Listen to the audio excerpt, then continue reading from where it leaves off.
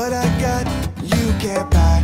It resides between my eyes. Walked through the fire, came out better on the other side. See, life's like a beach if you find the sand. And right now, I feel like 100 grand. You are listening to Inspired Insider with your host, Dr. Jeremy Weisz. Dr. Jeremy Weisz here, founder of InspiredInsider.com, where I talk with inspirational entrepreneurs and leaders like the founders of Einstein Bagels, RX Bars, P90 X, and many more. I wish John Wooden was still around so I could talk to him and how they overcome big challenges in life and business. Our sponsor today is Rise25.com, which helps service professionals, doctors, lawyers, accountants, coaches, anyone working with clients one-on-one, stop just trading time for dollars and shift from one-to-one client work to one-to-many client work. You can go to Rise25.com. There is a free dream product ladder, which helps you plan out your business on one sheet of paper and see untapped revenue potential, which is interesting. And companies like Disney, Apple, the sporting industry, they all use versions of the product ladder. I'm really excited. Today we have Jeff Moore, president of International Pacific Seafoods, which is a specialty importer of premium, quality, chef-ready, frozen seafood to the food service and retail segments.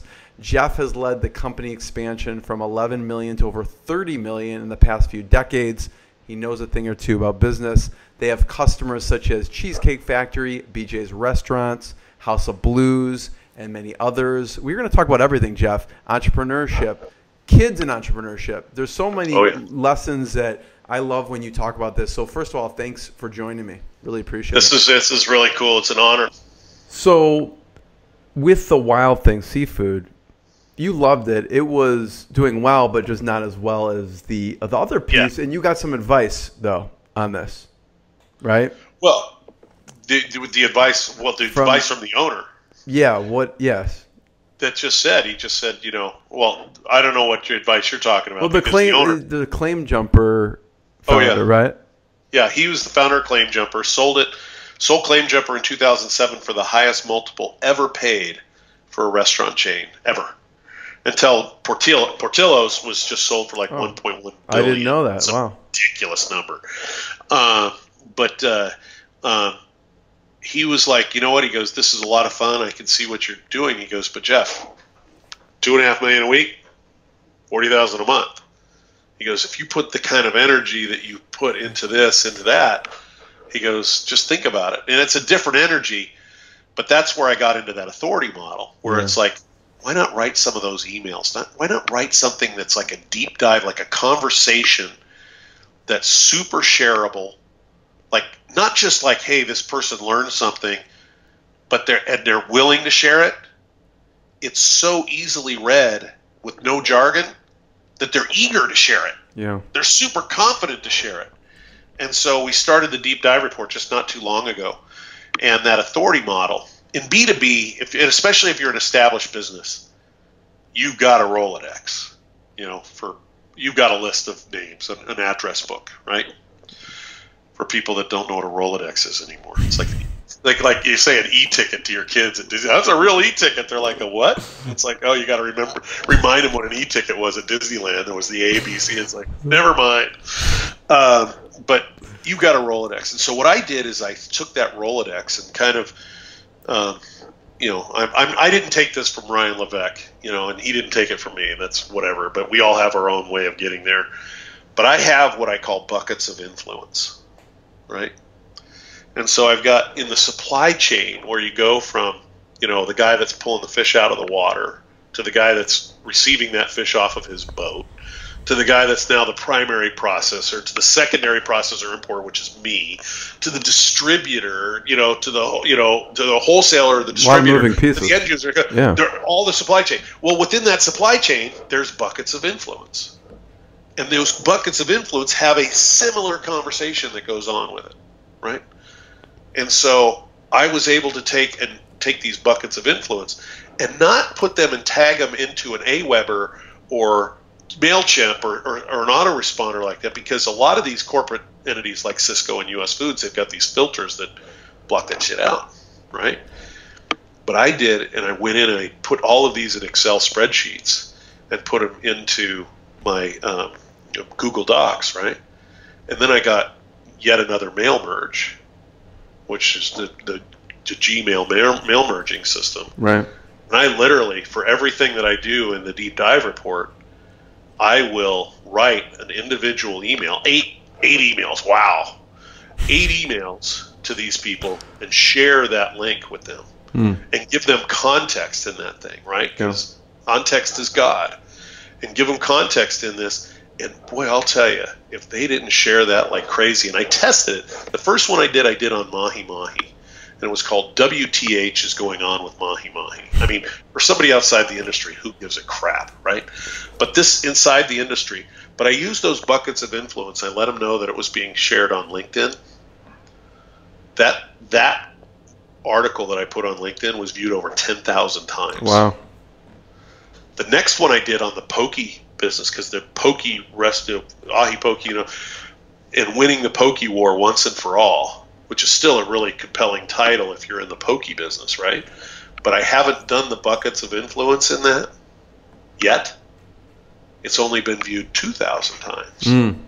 So everything's a test, 5 times the, Yeah, everything's a test. And so just being able to watch how that, that works that way. And then the next one's going to be on alternative species of seafood and turning alternative species into destination dishes in the restaurant.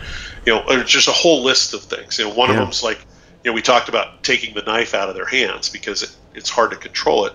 So that title is drop the knife and step away from the fish, just like I'm a kind of a cop walking in the back of the kitchen, and so all of these things. You infuse your sense of humor in there. Oh, totally. Yeah.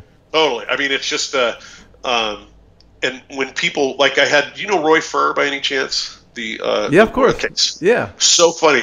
Dude, love the guy, full-blown nerd though, right? I mean, he's a sweet guy. He loves his techno music. Have you listened to his, he'll actually mix techno music.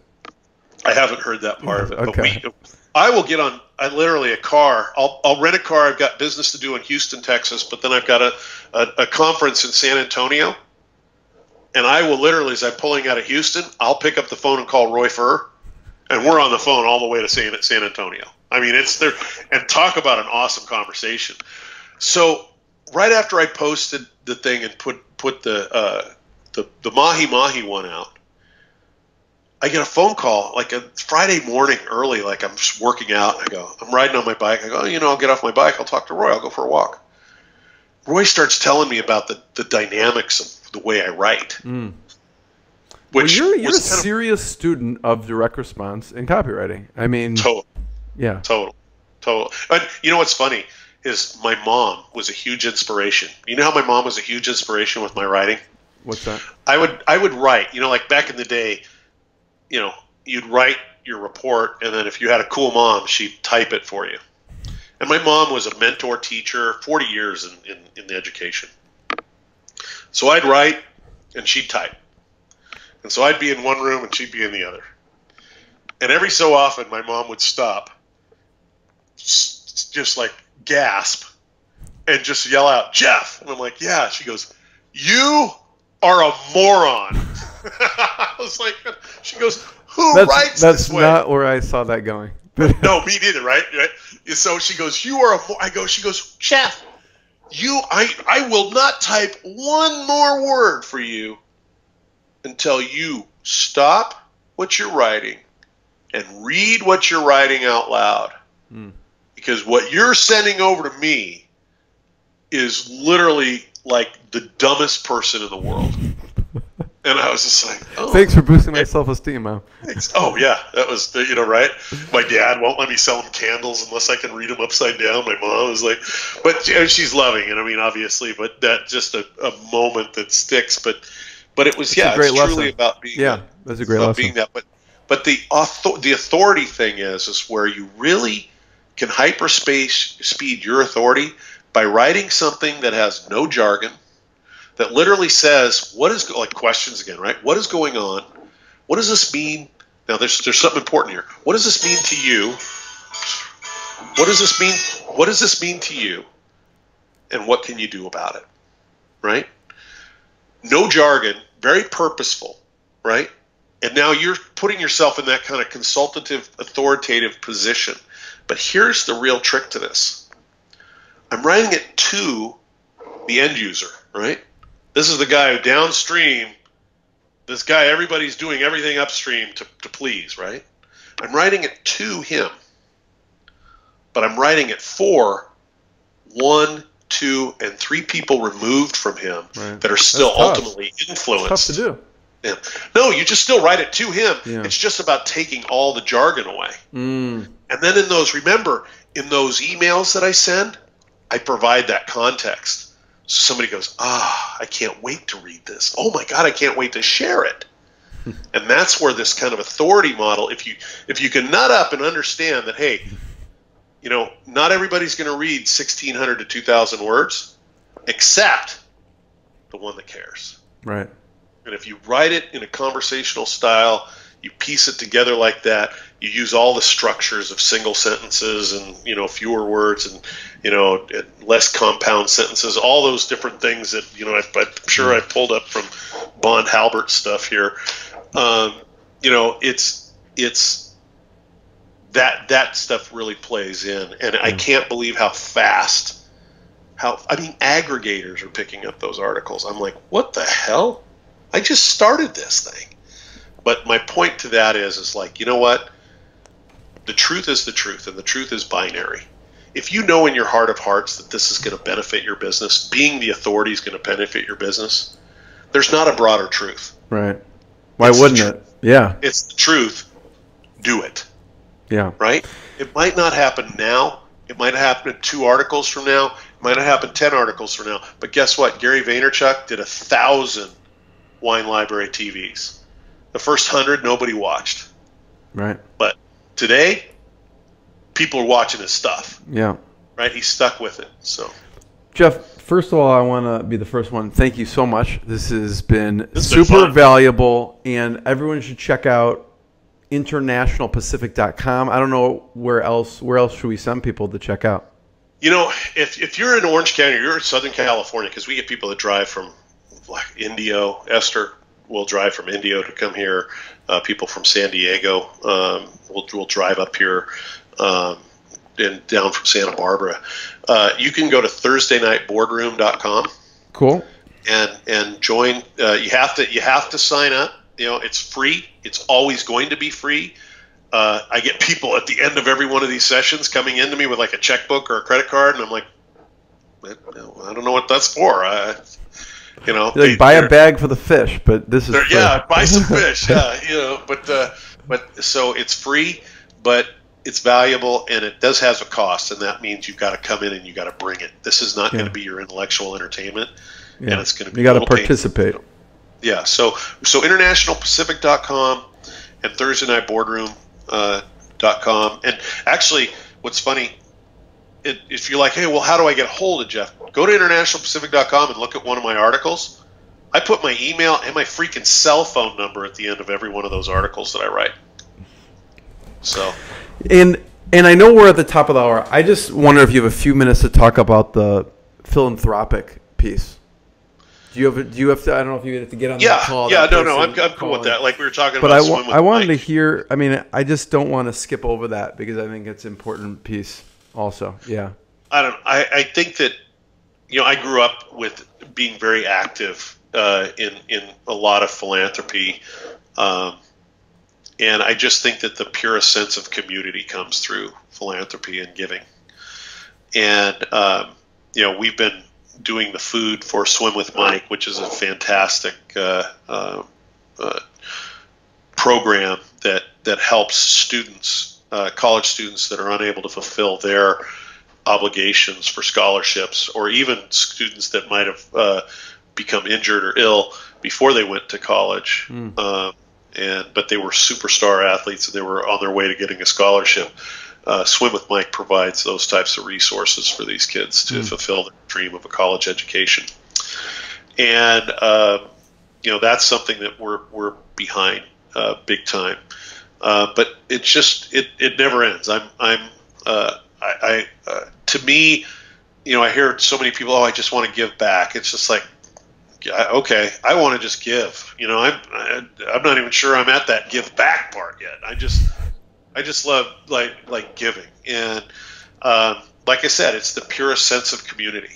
You know, to give of yourself, to give of your resources, and so I mean that's kind of a good point. But like Swim with Mike, I mean that's just, to me, one that's been part of our family for 35 years, and now my dad's retired, and he he's had a great relationship with Ron Orr, who's the assistant AD over at USC. And even though I'm a Bruin, we're still, here we're brothers. And he's actually a Beta, so I'm a Beta, and so we're both we're truly brothers. But I have that relationship with Ron Orr, and I'll carry on that tradition if for no other reason than to honor my father and honor his wishes. Not that he's dead, but honor his wishes as we go forward. And so, philanthropy, I think that everybody knows what that's about. It's just like, again, it's the purest form of community to me. Yeah.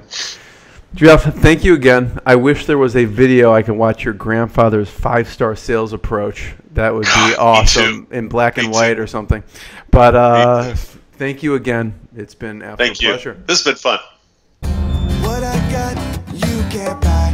It resides between my eyes. Walked through the fire, came out better on the other side.